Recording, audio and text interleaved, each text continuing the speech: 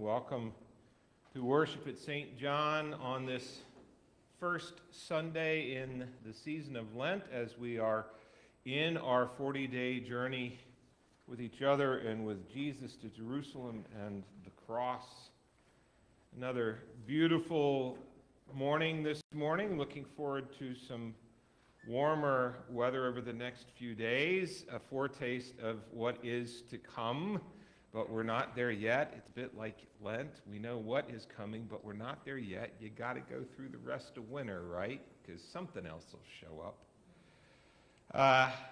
As we gather this morning, we keep in mind, I invite us to keep in mind our Lenten study. We'll be reading through Paul's letter to the Colossians, and we're kind of using that as a framework to look at these texts today. Paul is writing to that community, inviting them to consider who God is, kind of encouraging them in their understanding of who God is, and what that then means for how we live our lives, both in relationship to God, but also to each other. It is good that we are gathered together this morning. I invite us to stand as we begin with our confession and forgiveness. We begin in the name of the Father, and of the Son, and of the Holy Spirit. Amen. God hears us when we cry and draws us close in Jesus Christ. Let us return to the one who is full of compassion.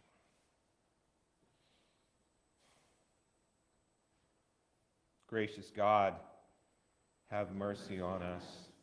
We confess that we have turned from you and given ourselves into the power of sin. We are truly sorry and humbly repent.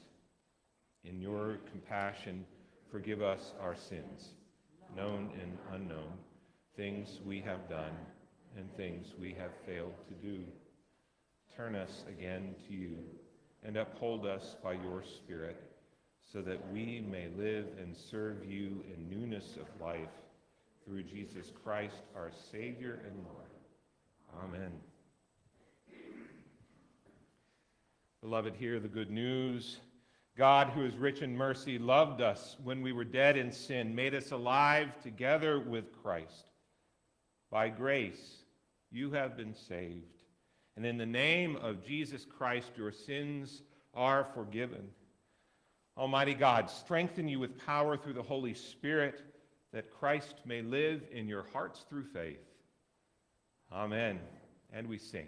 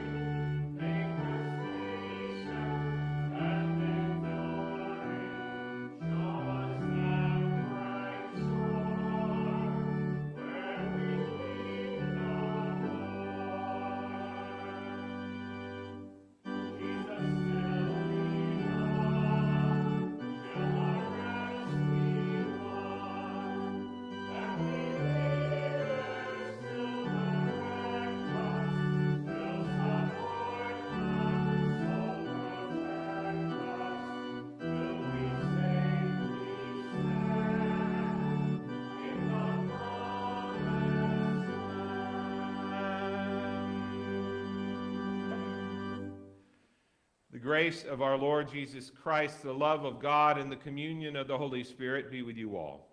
And also with you. Let us pray.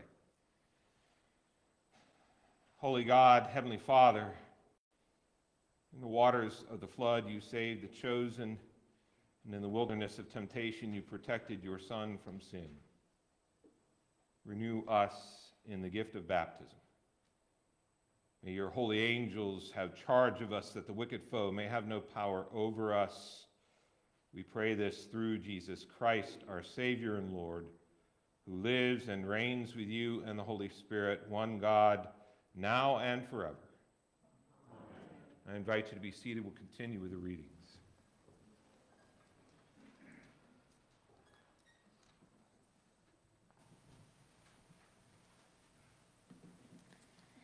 The first reading comes from Genesis, the 9th chapter. Today's reading is the conclusion to the flood story. Because of human sin, God destroys the earth by flood, saving only Noah, his family, and the animals on the ark. Yet divine destruction gives way to divine commitment. As in the first creation, God blesses humanity and establishes a covenant with all creatures. God said to Noah and to his sons with him, "As for me, I am establishing my covenant with you and your descendants after you, and with every living creature that is with you, the birds, the domestic animals, and every animal of the earth with you, as many as came out of the ark.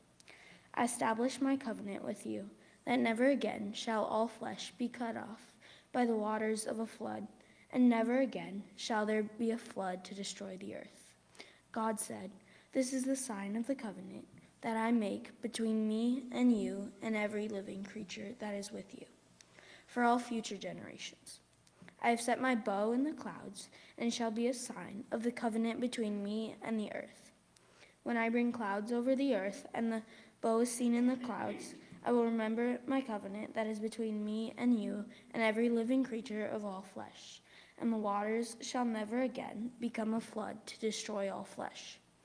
When the bow is in the clouds, I will see it and remember the everlasting covenant between God and every living creature of all flesh that is on the earth." God said to Noah, "This is the sign of the covenant that I have established between me and all flesh that is on the earth." Word of God, word of life. Thanks be to God.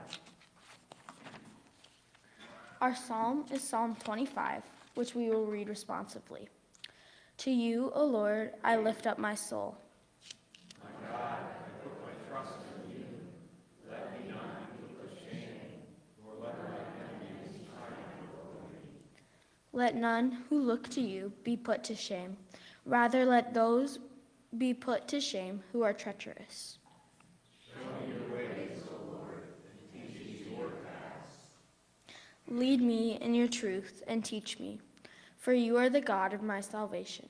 In you have I trusted all the day long.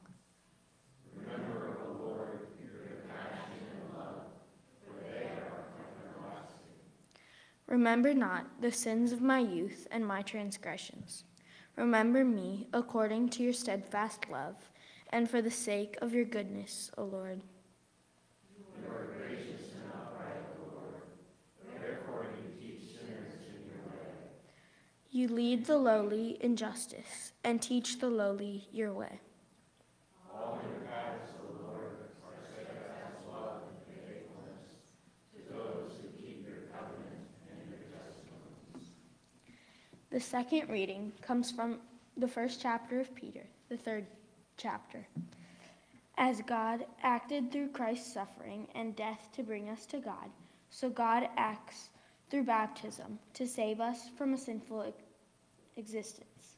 This spiritual cleansing marks our new life in Christ.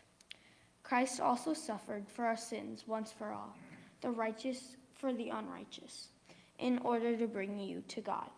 He was put to death in the flesh, but made alive in the spirit, in which he went and made a proclamation to the spirits in prison, who in former times did not obey. When God waited patiently in the days of Noah during the building of the ark, in which a few, that is, 8 persons, were saved through water, and baptism, which this prefigured, now saves you, not as a removal of dirt from the body, but as an appeal to God for a good conscience. Through the resurrection of Jesus Christ, who has gone into heaven and is at the right hand of God, with angels, authorities, and powers made subject to him. Word of God, word of life. Thanks be to God. I invite us to stand as we sing our greeting to the gospel.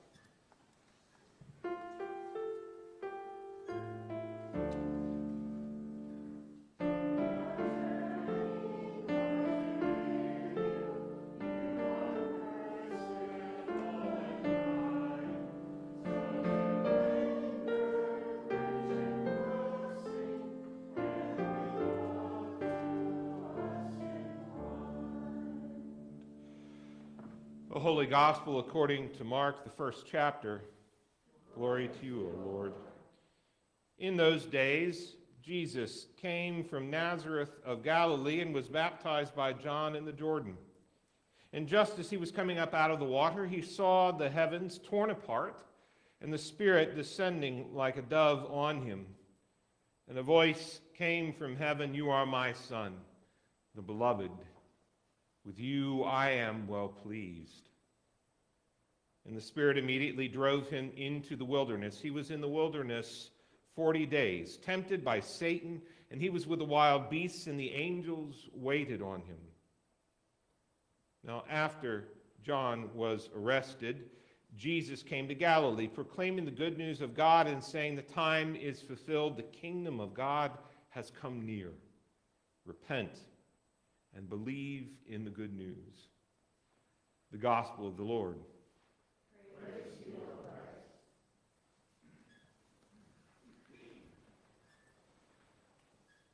All right, a little bit of background. Going back to our text from Genesis. What's that bow that God is talking about? What is it? It's the rainbow. And here's how it works. Any of my younger folks do the archery thing? That's been one of the sports I know a lot of our folks have taken care of. How does the bow go? Like this or like this? Goes like this, right?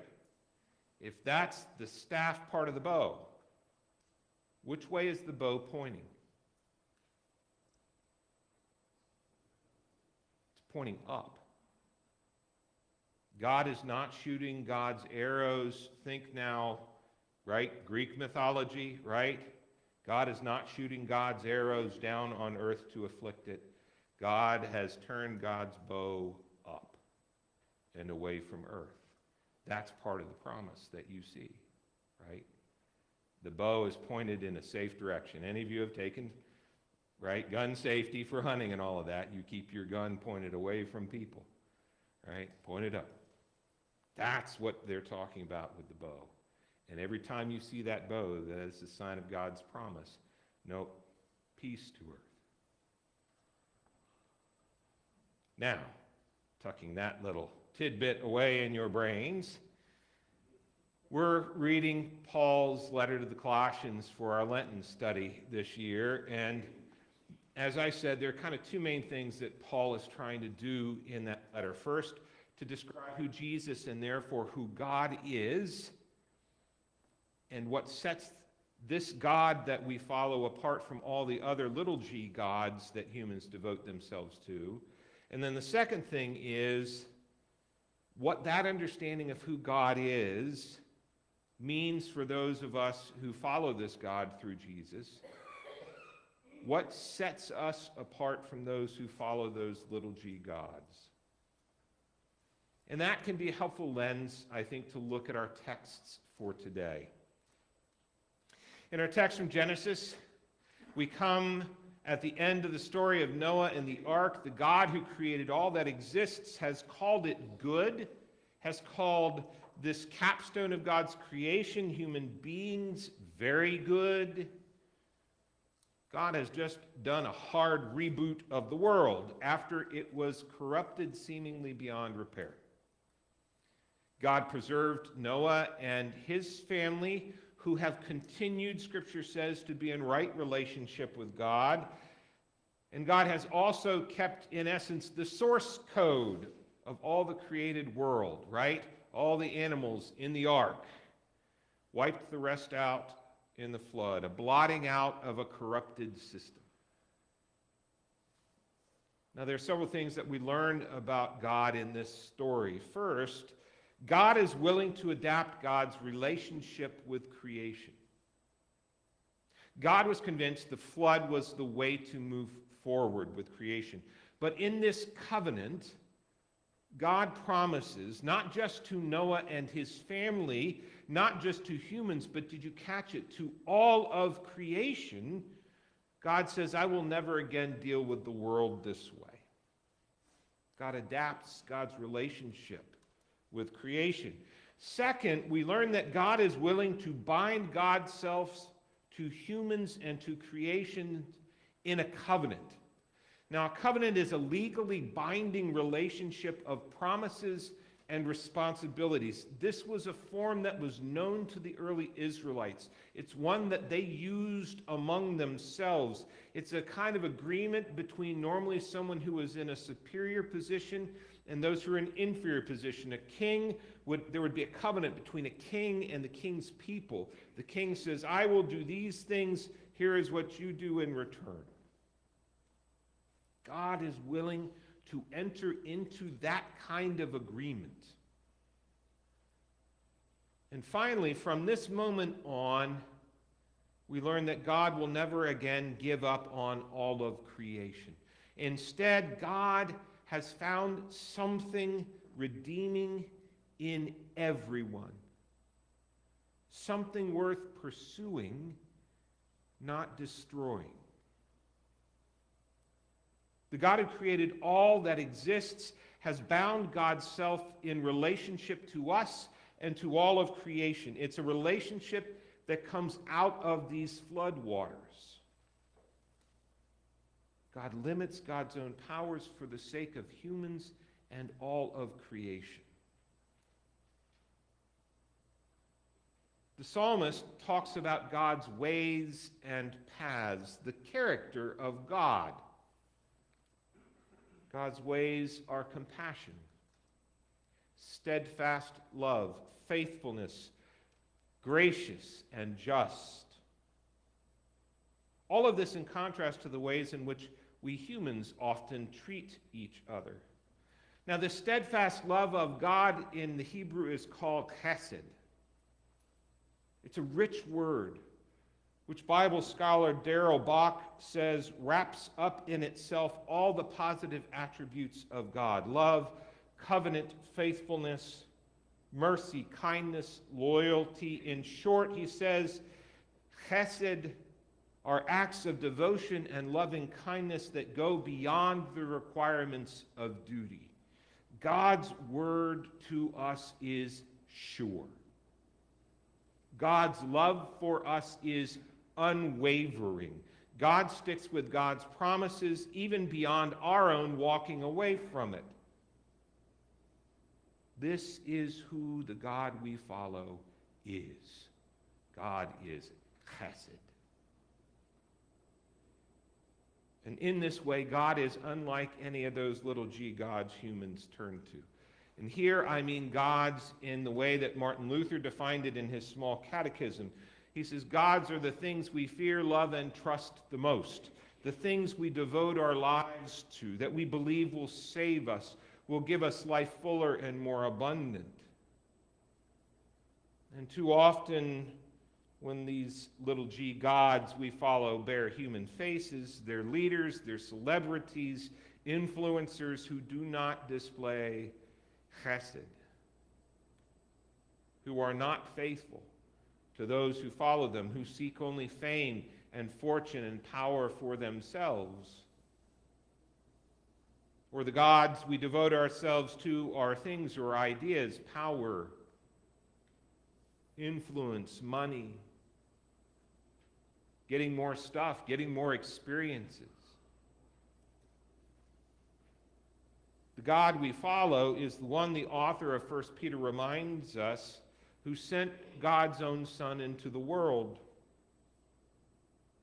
Beloved, come to tell us, after so many failures, about the way to the reign of God. Here, let me show you, God seems to be saying. This way to the reign of God is the way out of the reign of the world. That reign of the world can be all right for a time or for a few people. But every time we trust in that, it seems to lead us again and again back to war and disease and distrust. The good time of the reign of this world cannot last. The God we follow, the God who has claimed us as beloved in the waters of baptism, is a God of steadfast love and faithfulness to us, who goes above and beyond to bring justice, peace, grace to all of creation. Not just us, not just our kind, not just those with the same political views we have or account balance we have or background we had. God is chesed, God is steadfast love and faithfulness for all that God has created. And yet, it is only within the bounds of this covenant with God, walking with God in God's ways and paths, following along behind Jesus, it's only there that we can fully experience this reign of God. So what then does it mean for us to follow this God that we worship, that we've just talked about? Well, it means that in our relationship with God, we strive to be faithful in the same way that God is faithful. Now, it doesn't mean that there will be no arguments, trials, tribulations, right? Just look at the scriptures. Humans have been talking back to God from the beginning. Abraham argues with God over the fate of Sodom and Gomorrah. The Psalms are chock full of those who ask where God is in the midst of their suffering. Job argues his case against God about his own suffering. So it's okay. God can handle that kind of conversation. But in each of those Psalms, even in Psalm 22, which Jesus quotes on the cross, right? My, God, why have you forsaken me? In each of those Psalms that ask God, where are you and what are you doing? For all of their calling God to account, every one of them turns back to trust in God. Trust in the God that they know from experience is trustworthy. Trust in the God they know through their parents and grandparents. Trust in the God they know through the faithful witness of Scripture. And this is a God who is steadfastly loyal, who can be counted on. And so we trust that. We rest in that ultimately. That this is the character of the God we worship also means that this is how we live in relationship to one another, showing each other love and mercy, grace, covenant loyalty. That we stick with one another even when they seem to turn from us. And that we see in others the same value and worth that God sees in us. And so we do not give up on them, but we pursue their good. Yet this has not always been the way that the church writ large or even the church writ small has lived. I get continually frustrated when I hear people on social media or from my students in my class at the University of Dubuque, or even just talking to folks on the street about how Christians believe you have to be perfect to be one of them, or they say, they're all about hating people and hating things. And I just want to shout, no, no, no. We are not all defined by the things and people we reject. No, there is not anyone who is outside of God's care and love. The covenant of Genesis that God has made in Genesis is a covenant with all of creation. Too often, this is us as church at our worst. And I think it is often when the siren call of those other little g gods blocks out our ability to hear God, and we turn to the things of this world. And I'm also frustrated because, doggone it, I do it too. It can be hard to navigate this.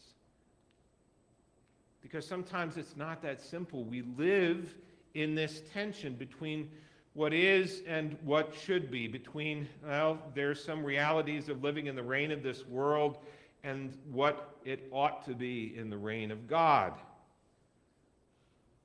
I am so proud and excited that we have raised $190,000 over the last 4 months to pay down our mortgage before our refinance. That refinance is coming up. We hope to have some really good news to pass along to you soon. We'll let you know.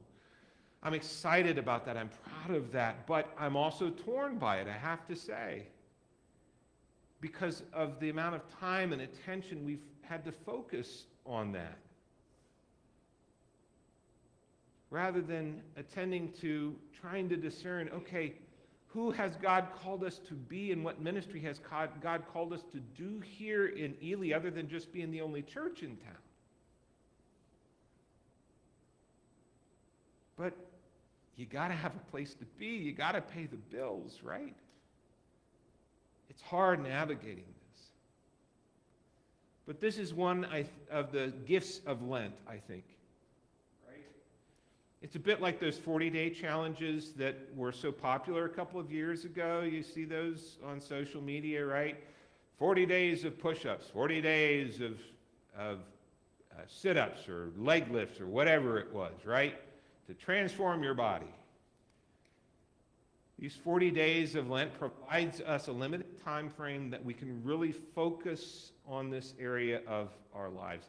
It seems to be a kind of manageable amount of time to consider, to ponder. That God in baptism has claimed you, called you beloved, marked you with the sign of the cross, gifted you through the Holy Spirit with abilities and skills in a unique combination, something that is just yours. To ask questions, understanding that,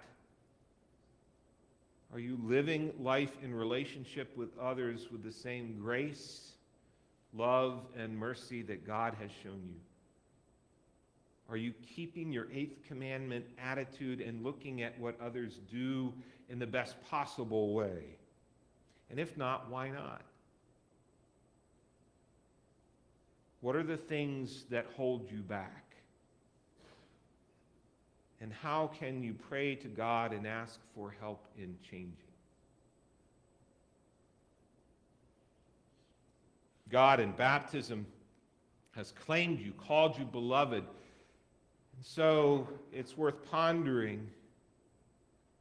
Are you living your life in relationship to God with the same steadfast love and faithfulness that God has for you? Or are you in effect stepping out on God? Sharing your devotion with someone or something else? And if so, why are you doing that?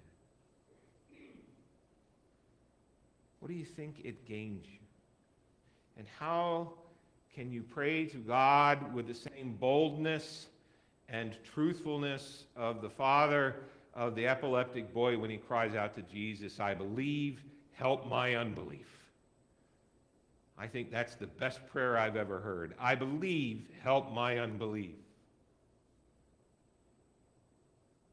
God in baptism has claimed us corporately. This is the y'all gang.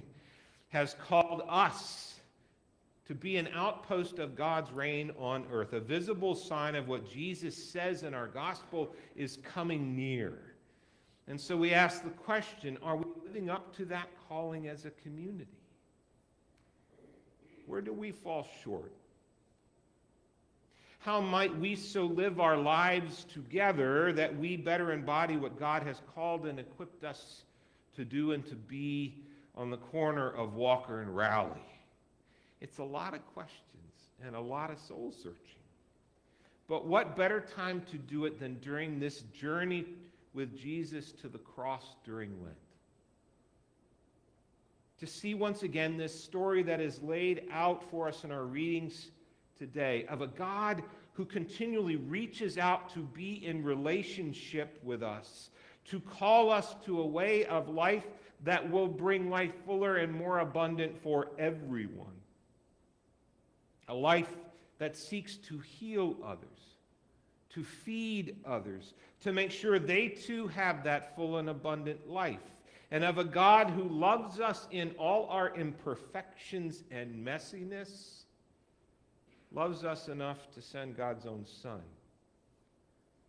so that we might listen to him.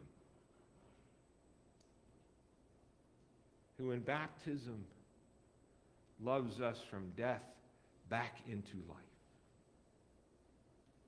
And so I invite us to take these 40 days and exercise our spiritual muscles. Let's spend time together reading Scripture, particularly Paul's letter to the Colossians. Let's spend time in prayer, asking for God's strength in those places where we are weak, for God's guidance in those places where we are lost.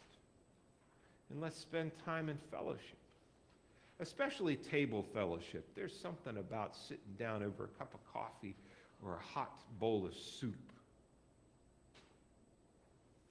and just being the body of Christ together, practicing being this outpost of the reign of God that we are called to be. And we do these things so that at the end of these 40 days, we might have a clear sense of who God is and what God means in our lives, so that we might better be that outpost of the reign of God on the corner of Walker and Rowley,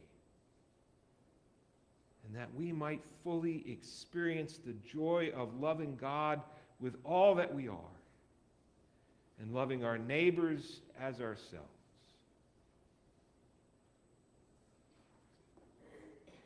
And for that I say, thanks be to God. I invite us to stand as we sing our hymn of the day.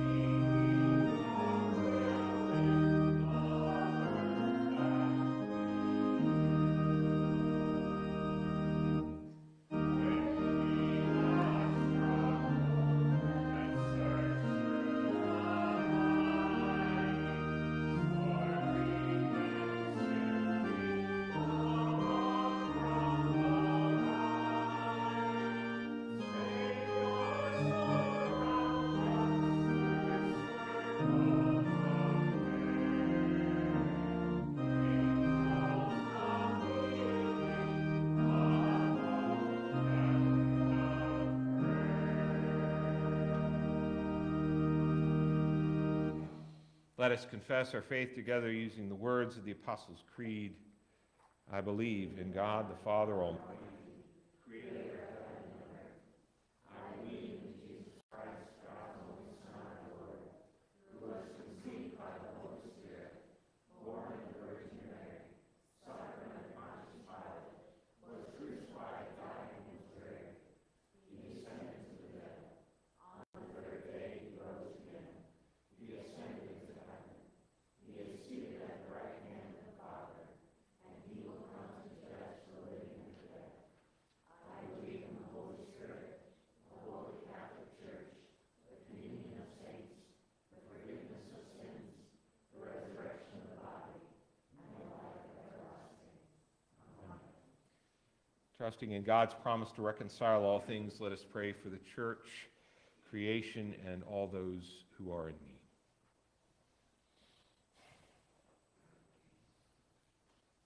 God, our truth, the ark of your church has room for many expressions of faith. We give thanks for voices that challenge and awaken your people. Give us ears to hear those voices and wisdom to discern how you are calling us through them. Hear us, O God. God, our Maker, you remember your covenant with the earth and its inhabitants. Rescue communities and creatures hurting from wild disasters, from natural disasters, especially California, from recent flooding, in Chile from wildfires. Bring sufficient rain and good weather to prepare the earth for crops, and inspire us to be good stewards of this earth and all its creatures. Hear us, O God. God, our light, you know our weakness. Free all who govern from the temptations of power. Sustain all who work for human rights and dignity in every nation. Grant citizens of nations wisdom in choosing their leaders, that there might be peace in your world. Hear us, O God. Your mercy is great. God, our help, you care for your beloved children. Comfort all who are grieving, ill, afraid, in pain, or in despair. Feed hungry people.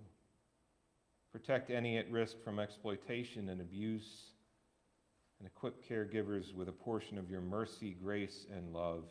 Hear us, O God. Your mercy is great. God, our home, you gather your people. Grant us health and safety as we assemble. Keep us mindful of any who are homebound, hospitalized, or recovering. Especially we pray this day for Sally, Cooper, Linda, Nancy, Mike, Patty, Shunji, Bill, Roger, Cindy, Stephanie, Mark, Marius, Pearl, Catherine, George, Donna, Shayla, Tom, Paul, Lane, Katie, Sam, Marilyn, Robert, Crimson, Tim, Dick, Joyce, Karen, Rachel, Morris, and all those whom we name now aloud or in the silence of our hearts. Hear us, O God. God, our hope, guide and support us as we strive to follow in your paths. Inspire us to greater devotion to that journey during this season of Lent, not for your sake, but for ours. Hear us, O God. Your mercy is great. God, our life, you promised eternal life to your beloved children. We remember with gratitude those who have lived and died in the faith, and especially we remember the family and friends of Ida Mae Harford on her death. Grant them peace and hope in the promised resurrection. Hear us, O God. Your mercy is great. Accompany us on our journey, God of grace, and receive the prayers of our hearts through Jesus Christ, our Savior and Lord. Amen. The peace of Christ be with you always. Let us share that peace with one another, but first we need to share peace with those who are watching. All right, now you can peace each other.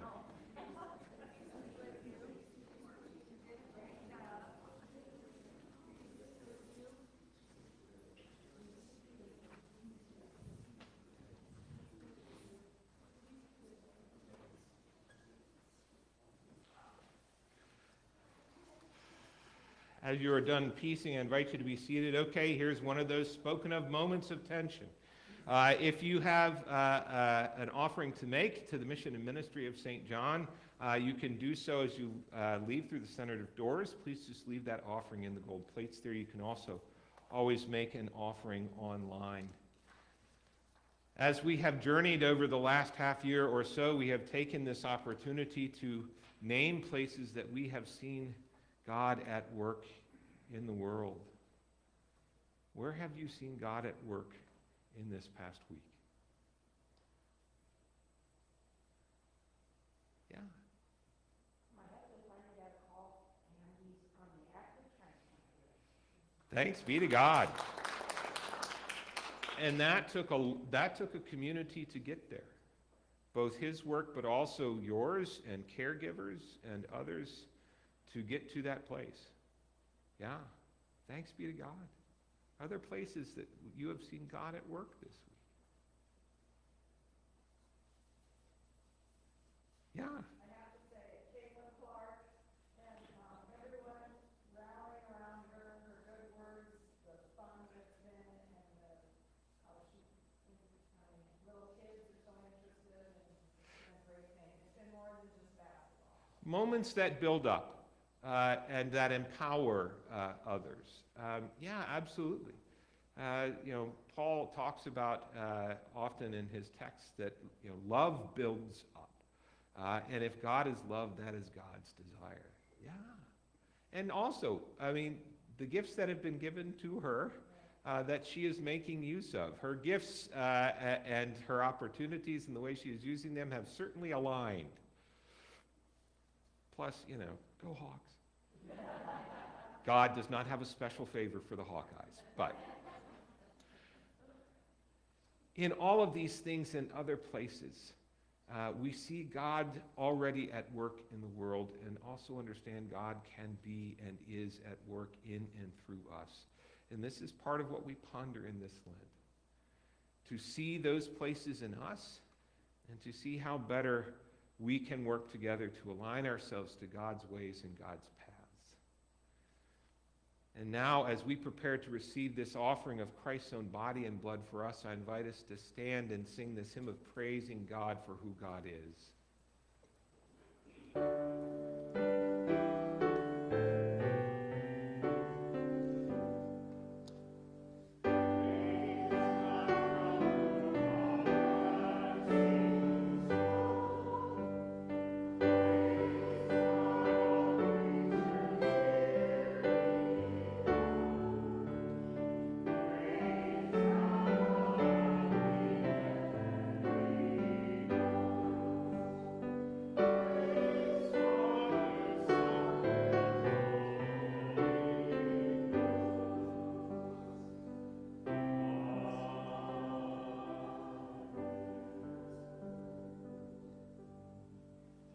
Let us pray.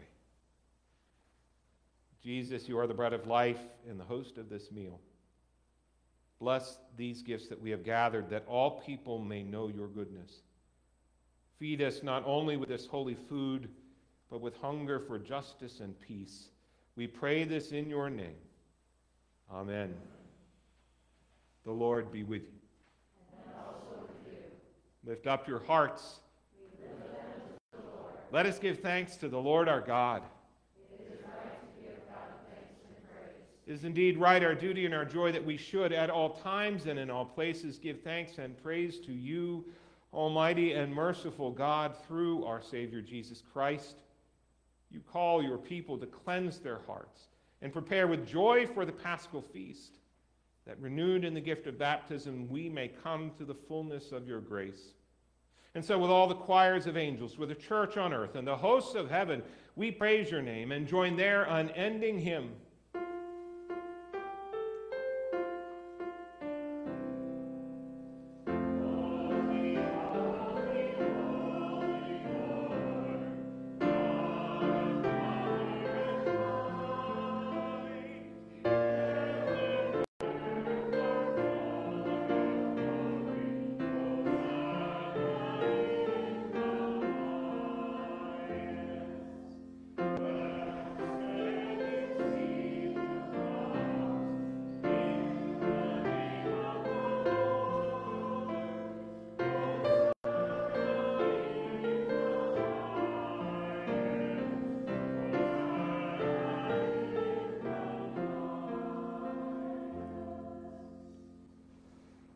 Holy God, our living water and our merciful guide, together with rivers and seas, wells and springs, we bless and magnify you. You led your people Israel through the desert and provided them water from the rock. We praise you for Christ, our rock and our water, who joined us in our desert, pouring out his life for the world. In the night in which he was betrayed, our Lord Jesus took bread, gave thanks, broke it, and gave it to his disciples, saying, "Take and eat. This is my body, given for you. Do this for the remembrance of me." Again, after supper, he took the cup, gave thanks, and gave it for all to drink, saying, "This cup is the new covenant in my blood, shed for you and for all people for the forgiveness of sin. Do this for the remembrance of me."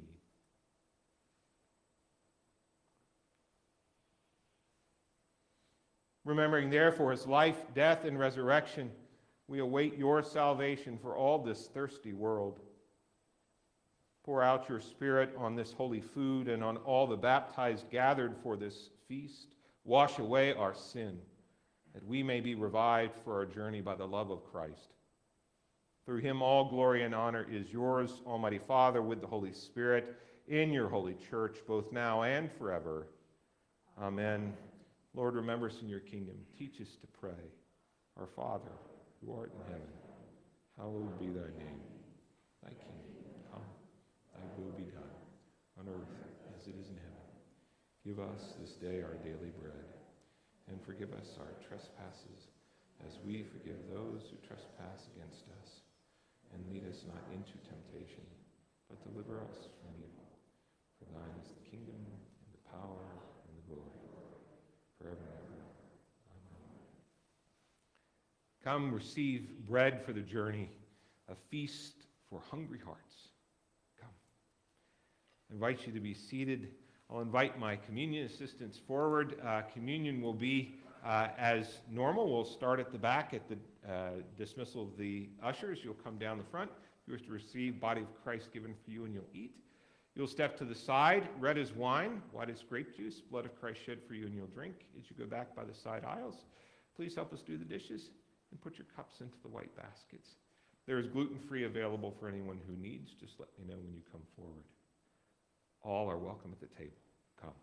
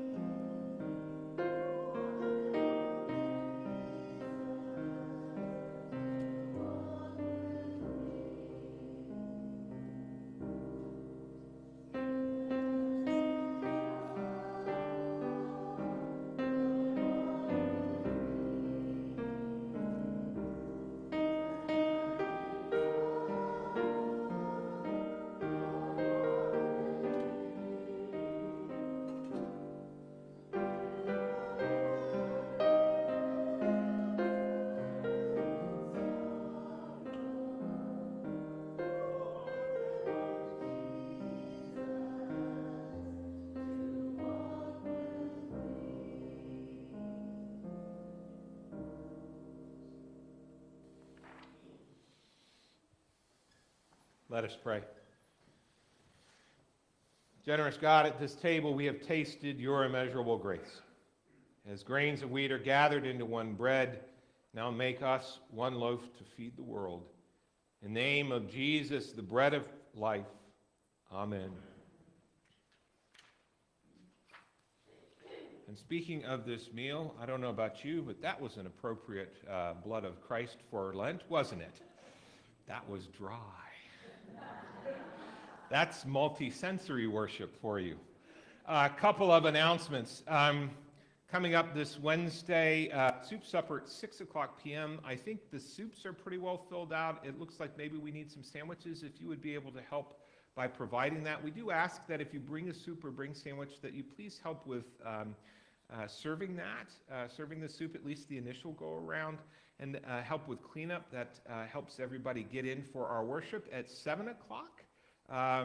And our focus again is reading through the book of Colossians. It'll be kind of an introduction this week, so you have some time to get into that. There are resources available on the website. Confirmands, a reminder that you're starting your meeting with your mentors during this season on Wednesday. So I invite you to make sure that you've gotten in touch with them there. A couple of other things coming up. There will be an Easter band again this year, so if you have any instrumental inclinations of any age, sign up for that. Terry Ard will be coordinating. There's a sign-up sheet out on the Welcome Center. He'll also be reaching out to folks that have done that before. Also, if you'd like to help us decorate for Easter, believe it or not, it's time to start thinking about signing up for that. There's a sign-up as well. That will be a mix of tulips and lilies and some other things. If you had all lilies up here, your pastor would be not able to function. But we do a nice mix of things. So if you can help with that, please sign up. Finally, this may have come to you in the prayers. Ida Mae Harford, who has been with us for the last little time, died on Friday. And her service will be here on Wednesday morning. There'll be a visitation starting at 10, service at 11. Kathy Day and I will be meeting with the family to kind of talk a little bit about that. They've talked maybe just kind of some light refreshments, more like fellowship kinds of things during the visitation time. If you either might have some time to help with that or would be able to maybe available to help provide some items for that, let me know in some way. I don't have a sign-up sheet out. Kathy Day and I will be talking with family this afternoon, and that way we've got some resources if we need them. But certainly keep Ida Mae and her family in your prayers during this time. I invite you to receive this blessing. The Lord bless you and keep you. The Lord make his face shine upon you with grace and mercy. The Lord look upon you with favor and give you peace. And we sing.